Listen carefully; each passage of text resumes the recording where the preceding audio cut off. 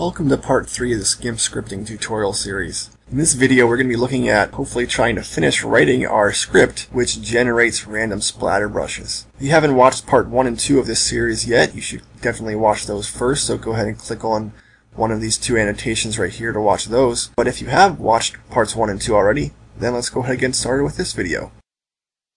So we're going to begin in our script foo console once again, because we need to discuss one last feature of the Scheme programming language that we haven't used previously. So this is going to be the let command, which we can access by just typing let asterisk like that.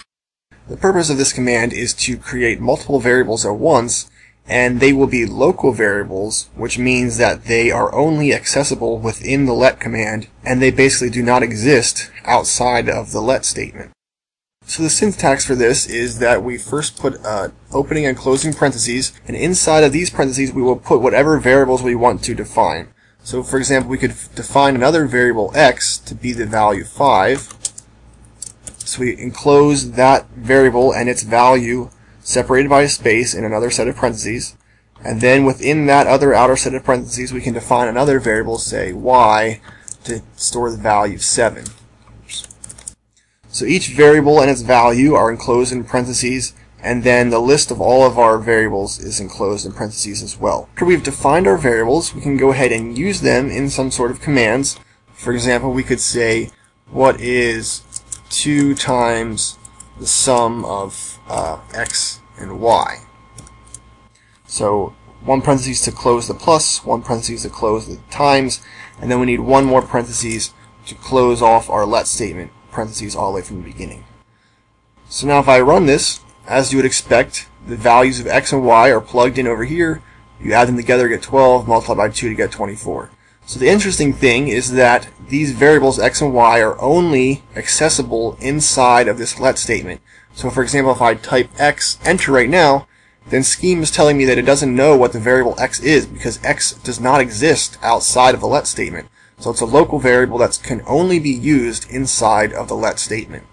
Okay, so we don't actually need the script foo console anymore. We're going to go ahead and return to our splatter.scm script file from the previous video. So hopefully you still have that hanging around in your scripts folder. And we're going to add our new script to this file. So we're actually going to have two distinct scripts. One that does the smooth threshold command, and one that generates a splatter brush using the smooth threshold command. Two separate scripts, both in the same document. So we're going to start off by defining a new script function just like we did in the previous video. So we're going to start off exactly the same way with our define command. And the name of this script, we will just call it script foo, say splatter brush, because it will create a splatter brush. The main difference between this script and the previous script in the second video is that the previous script required an existing image to work on. We had to already have an image open in order to use that image to run the smooth threshold command. But for this script, we actually don't want an image to work with already. We want our script to generate a brand new image. So we don't need an image or layer variables to start with, and we're going to create those inside of our script. However, we do want one other variable to work with. We want the user to be able to select the size of the canvas for their splatter brush. So we want to have one variable to pass into our function, and we could just call that size. So next we're going to go ahead and use our let statement that we just discussed to define some new variables that we need inside of our function, namely the image and layer variables that we're going to generate brand new inside of our script. So we're going to type let asterisk, just as we did before. We're going to have an opening parentheses, and then we need to define our first variable, which we could call just our image variable. And we need to store in this the value of a new image which GIMP will generate for us. So we need to know how to generate a new image first. So let's go ahead and go back to our procedure browser, which was in the help menu. And we want to look for a function that generates a new image. So I happen to know that it's something like this. GIMP image new creates a new image with specified width, height, and type. So we just need to tell GIMP how big the image should be and what type of image it should be, RGB, grayscale, or indexed, and it will create a brand new image for us. So if we go back to our script, then we can just run this command, GIMP image new. The width and height are both going to be the size the user entered, so it's just going to be a square brush. And the type, if you remember back to my splatter brush tutorial from a long time ago, we need our brush to be saved in grayscale mode so that it will work properly. Just copy this here, or just type the word gray, or even just the number 1 actually. So if we just put gray right here, and we can close off that parentheses. So this function creates a brand new image with the specified size and mode, and then according to this it returns that image ID, which we could then in turn store into our image variable to access it later. So the one caveat with this GIMP image new command and with some of the other commands in GIMP is that although it says right here in the description, it says that it returns the image ID, in fact it actually returns a list which contains that image ID. So it's a list containing only one element, and that one element is the ID of the image. If we left this as it is right here, it actually would not be storing the image ID into our variable. It would be storing a list that contains the image ID into our variable. So what we want to actually do first is extract that image ID from the list and then store that value into our image variable, not the list itself.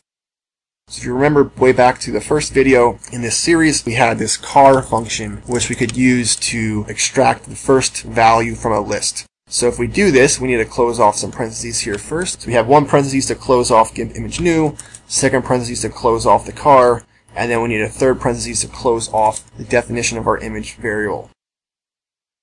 So what this does is it creates the new image, extracts that value from the list which that image function returned, and then it stores that value into our image variable. Okay, so we're not done there. We need another variable to define, and this is going to be our layer variable. So we can do this in a very similar way. We're going to need to use this car function again, so I'll go ahead and type that first. And this time, instead of GIMP image new, it's just going to be GIMP layer new. GIMP layer new, create a new layer. We just have to tell it what image the layer is going to be part of, what the width and height are, the image mode, and other information there. So what we can do is just type GIMP layer new.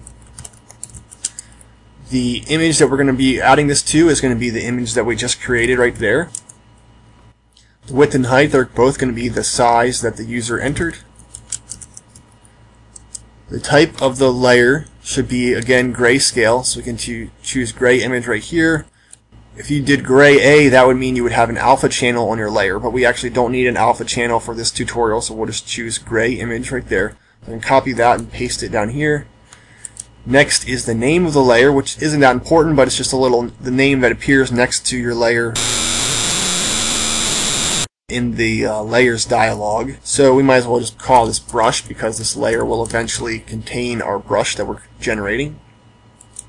Next comes the opacity of the layer. We want it to be full opacity, so that's 100%. Then the blend mode of our layer is just going to be normal mode. We don't want like soft light or anything like that, so we can just copy normal mode right here and paste that down there.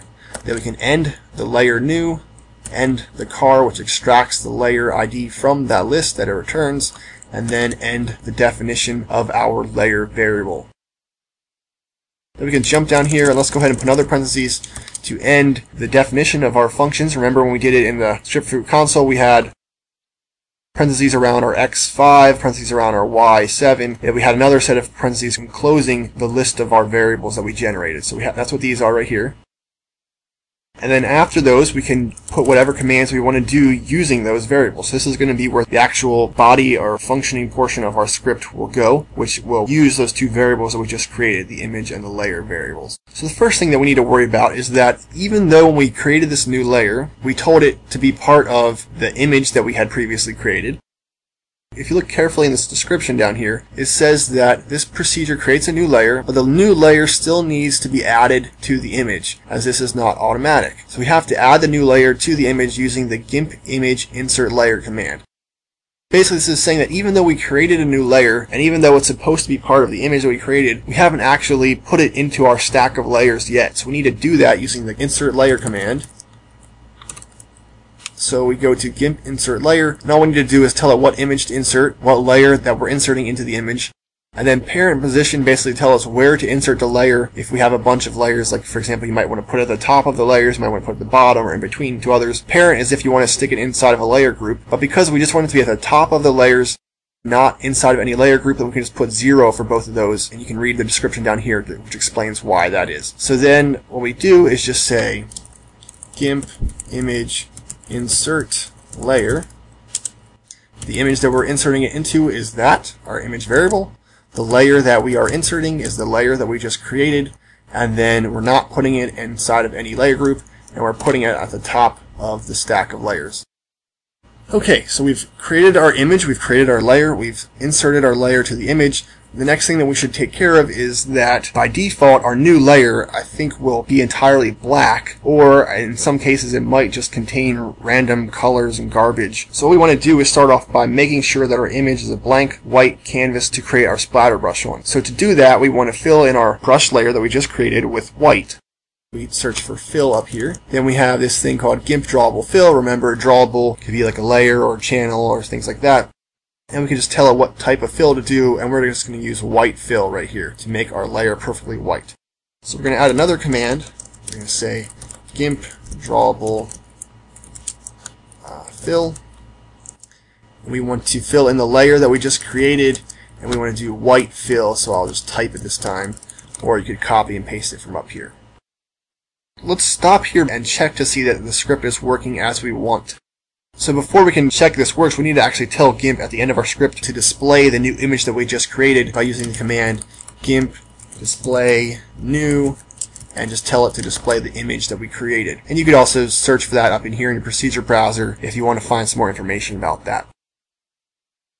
Then we need to close off the parentheses from our let statement up here, and then we can close off the definition of our function right there. The last thing that we need to do is we need to register our script with GIMP, just like we did in the previous video. And this time we can save some time by just copying this whole thing, pasting it, and just changing the information that we need for this new script. The name of the script this time, instead of smooth threshold, should be whatever you called it in the definition of your function, splatter brush. The location and the menu for our script, instead of being the colors menu, we'll do file, create, splatter brush. The description, we can just say it generates a random splatter brush. Same name and copyright information. It's July now, so I guess I'll change that. Remember, because our previous script required an existing image to work on and we could only use certain types of images, we had to specify that here. But because the script that we just wrote now does not work on any existing image, rather it creates its own brand new image, we actually don't need anything there. So we just have empty quotation marks as a placeholder. We also don't need these image and layer variables passed into our function because we're not working with an existing image or layer. We're creating a new one inside of our script.